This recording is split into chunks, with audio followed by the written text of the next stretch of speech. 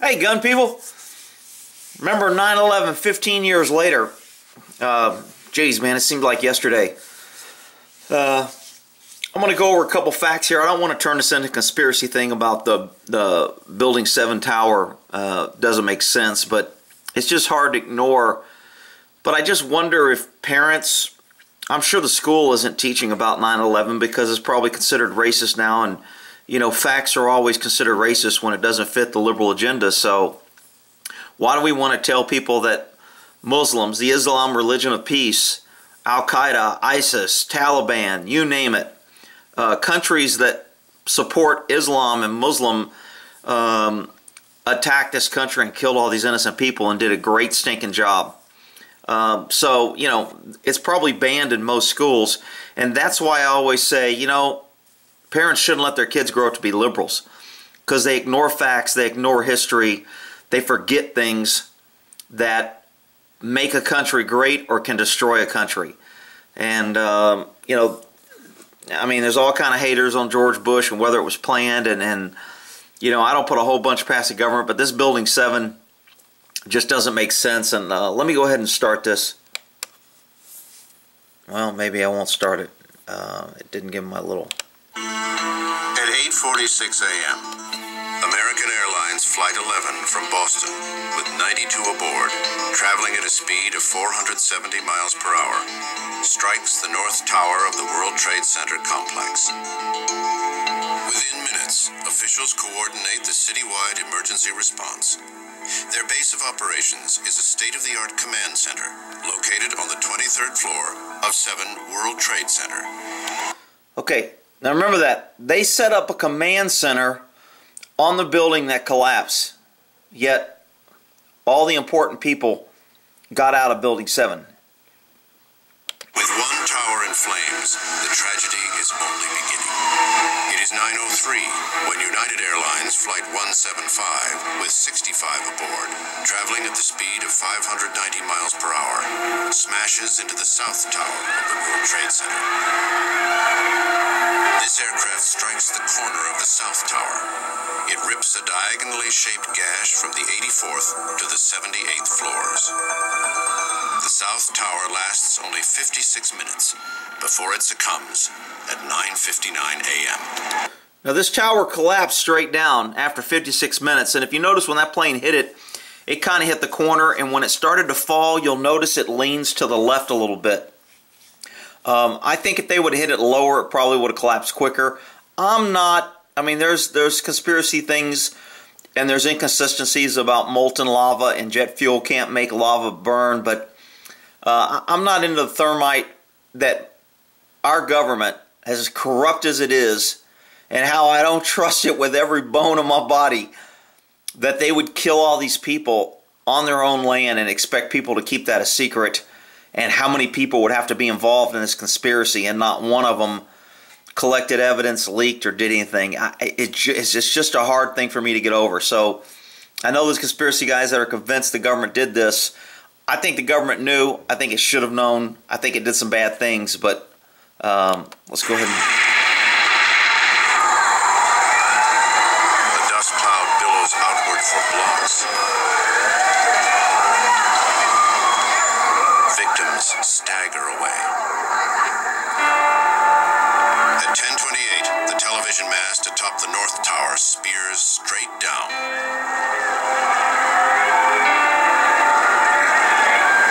Once the collapse started, there really wasn't any way to stop it. Well, I need to point this out for liberals. When that building's collapsing, there's hundreds of people dying instantly, and everybody on the plane was also killed. Despite that, you know, they probably called 911 and thought government was going to save them.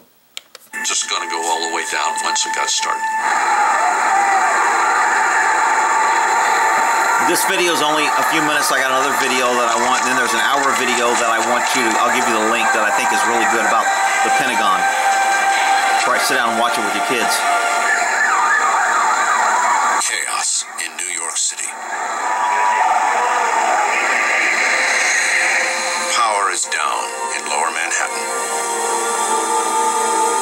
Phone lines jammed with more than 230 million calls. windows.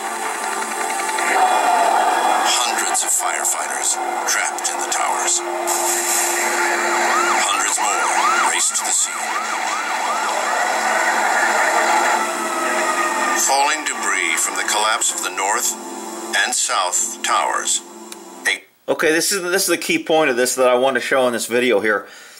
You notice the two towers that are collapsing, and they're going to do a little bit better color code. Fires in the neighboring buildings of the World Trade Center. World Trade 4, 5, and 6 are ablaze. World Trade 7, the building housing the city's command center, burns up. Okay, when you look at this picture, the two towers collapsed. There's a building here. There's a building here that wasn't damaged. There's buildings here on the other side of these buildings that weren't damaged. Yet the two towers collapsed, and somehow fire got through this building to this building where they had command posts set up, but suddenly were evacuated and nobody knows why, and this building collapsed. And they said it collapsed 7 hours later. So for 7 hours it was on fire and there was no smoke alarms, people weren't scared, there was no indication that this building was in trouble before it collapsed. It just doesn't pass a smell test. Unchecked for 7 hours. At 5:20, it collapses.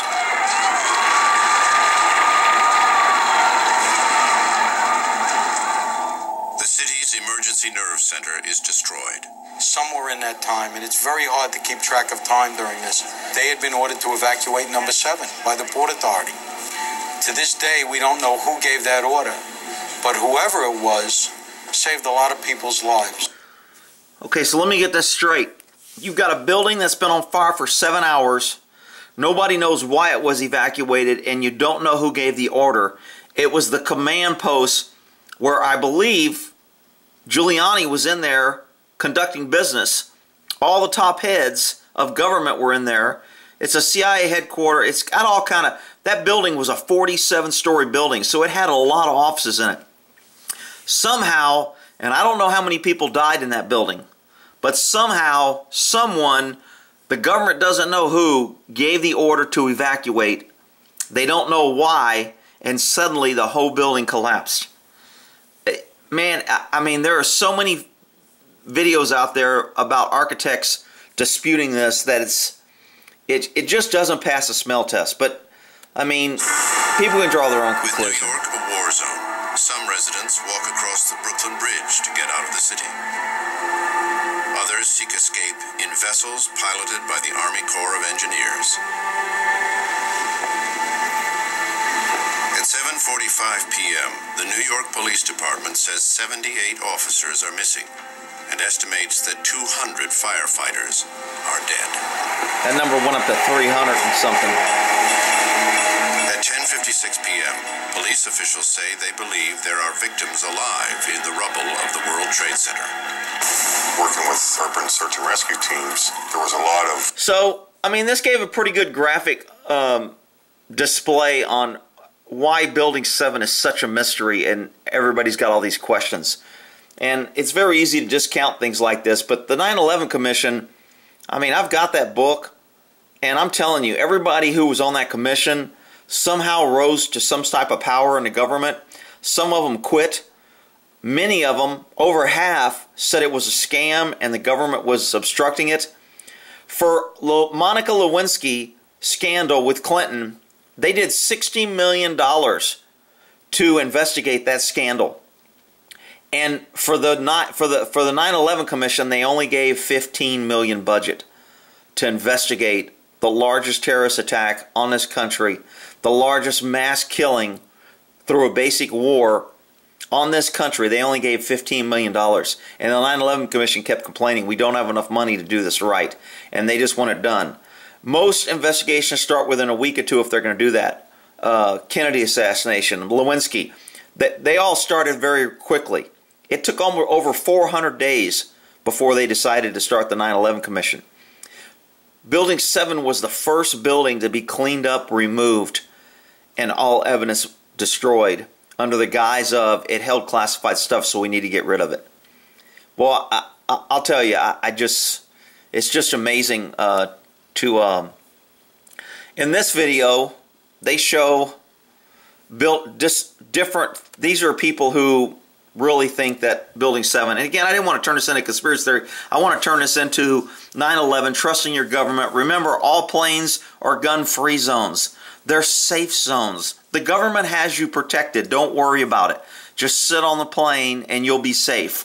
And when people believe that, well, their fate usually ends up in the hands of the government, which not a good place for me. This is Building 7, a 47-story skyscraper that fell on the afternoon of September 11th. The government says that fire brought it down. However, 1,500 architects and engineers have concluded it was a controlled demolition. Over 6,000 of my fellow service members have given their lives. And thousands of my fellow first responders are dying. I'm not a conspiracy theorist. I'm a structural engineer. I'm a New York City correction officer. I'm an Air Force pilot. I'm a father who lost his son. We're Americans, and we deserve the truth. Go to rememberbuilding7.org today on September 11th. The government says that. So on this building, what never got me is I always notice that out of these windows you see what appears to be multiple explosions blowing out of these windows, and you see the dust coming out. And I've seen this in all the videos of it. Story skyscraper. See how these windows kind of. Now some people are going to say, well, that's the weight of the structure, and they're bowing and they're popping,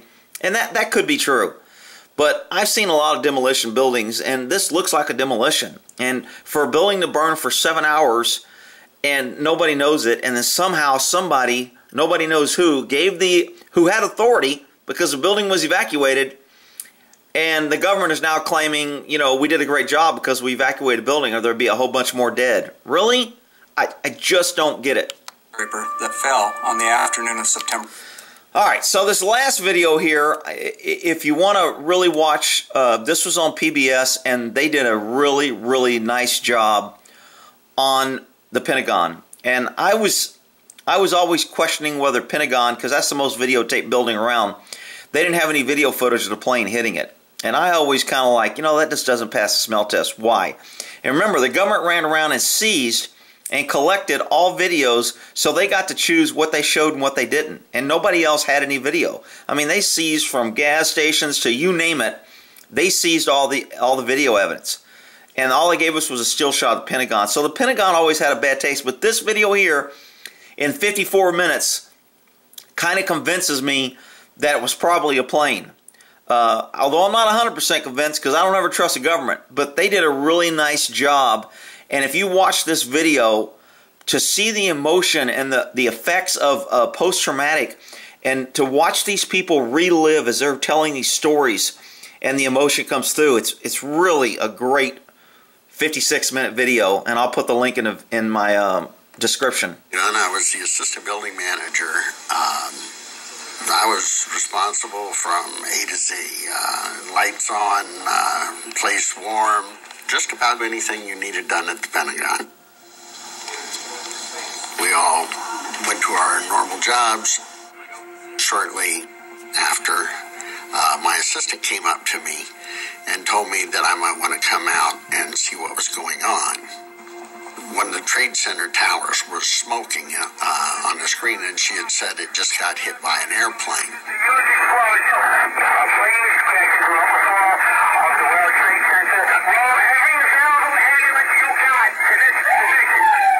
I was working at the firehouse that morning. We were having our shift meeting, and one of the guys' wives calls and says that, hey, something happened in New York. A plane flew into the World Trade Center. I grew up in New York, and I was like, well, planes aren't supposed to be flying near the World Trade Center. You know, it's just not in the flight path. So we turned the news on, and sure enough, you know, the building is on fire, and it was like, wow, that's insane. This is my third tour of duty in the Pentagon. When I was a Navy captain, and as the special assistant to the Vice Chief of Naval Operations, who was the #2 admiral in the Navy. This guy's a colonel. A captain in the Navy is the same as a colonel in the Air Force or Army. So he was called an 06, but this guy's been around and seen some stuff, and you can tell in his voice and you see in this video where he's running around helping people and pulling people out with their skins falling off, and he's explaining the chaos and the fight or flight and the tunnel vision. He explains that he couldn't see anything. I mean, he just explains. He doesn't know he's explaining classical fight or flight response for the human body. But when they show him running around in actual footage in this video, it's pretty classic demonstration of what happens in fight or flight when you go in to that high sense of alertness. And I remember, most people remember where they were on 9/11, but me, I was actually, I think I ran into one of the terrorists, and it pisses me off to this day, but I was transporting a child back from Maine that was part of a child abduction, and we recovered the child, found it in Maine, and we had to go pick it up and bring it back. And so we were bringing it back, and in the airport coming back, of course I was armed, and when I travel armed, I have at least three guns on me, one on my ankle, one on my hip, and one in my carry-on luggage. So had I been on one of these planes, there would have been at least 3 guns. But these guys use box cutters and knives because guns weren't allowed because the government's going to make a plane a safe zone for you. Anyway, I was coming back, and we had to switch planes because they had a layover in Pennsylvania, and one of the planes supposedly was refueled in Pennsylvania to hit one of the towers.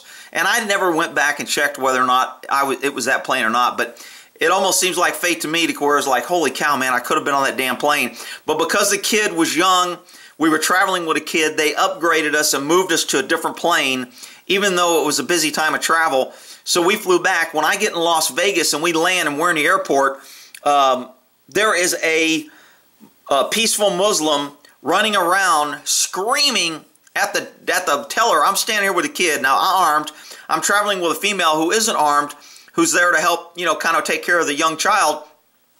And this guy is going off on the teller. I must get on this plane. I must get on. You cannot. And he's sweating, and he's just being a freakazoid at the airport. And I'm just like, now remember, this was pre-9/11, so we weren't into this terrorist attack. We didn't realize that we were hated an enemy and they were coming.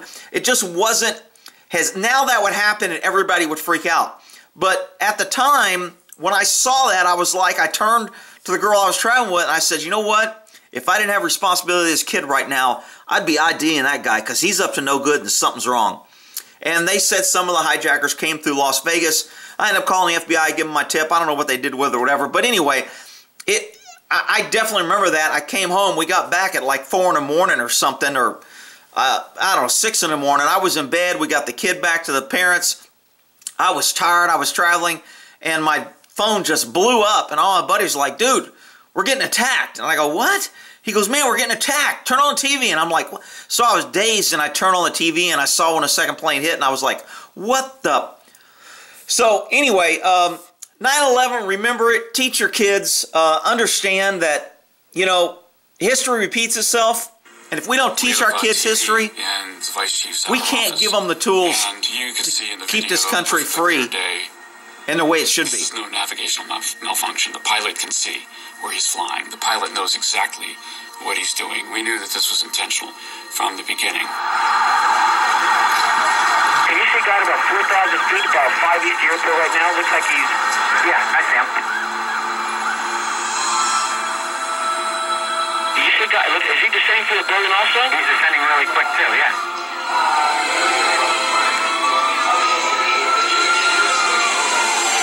500 miles an hour.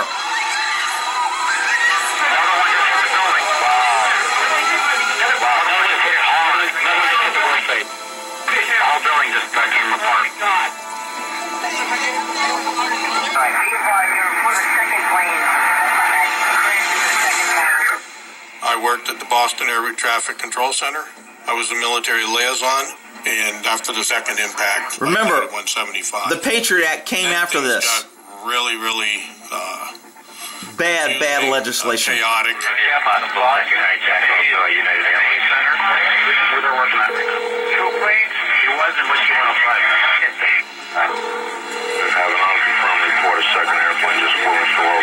The feeling of losing control to a controller is like those times just before you fall asleep and you feel... So, remember, the government's never going to pass up a crisis to seize power and to grow their government. The government's incompetence in this whole thing, the failure of the CIA, NSA, all the spying that was occurring before, their failure was not attacked or looked at when 9/11 happened. What was attacked is the emotions of the people to say, let's go to war, let's go get the people that did it, who's to blame? It's not ever government to blame. Let's go after the enemy who the government tells us is the enemy. And in the meanwhile, the government passes this massive legislation to seize huge amounts of power, to stomp on the constitutional freedoms, and just pass all kind of stuff that is, which they were the problem, like always, and government's always willing to get more government to fix the problem that government creates. Feel like you're falling, and then you catch yourself, and there was huge communication problems because they couldn't get the military planes in the air. Escalating big time. And we need to get the military involved with this. Well, what's going on? Just get me somebody who has the authority to get military in the air now. All right. I believe it was close to 4,000 aircraft that were in the sky already. We had to coordinate each one individually, and after the two impacts, any aircraft. Okay, this is a really good. I'll put the link in here. It'll be the one for PBS on the Pentagon building. I would highly recommend you sit down, have a drink, whatever, get with your kids, and have them watch this about the chaos and panic and what happened on 9/11 and the pros and cons to government, trusting government, only giving government power, not controlling government, not making sure your government works for you, and realizing that government cannot protect you. No matter how big and how much power and how much money you give them, they're never going to be able to protect you. And when you give up your right to protect yourself, you are really just basically sending yourself to slaughter. All right, we'll end that there.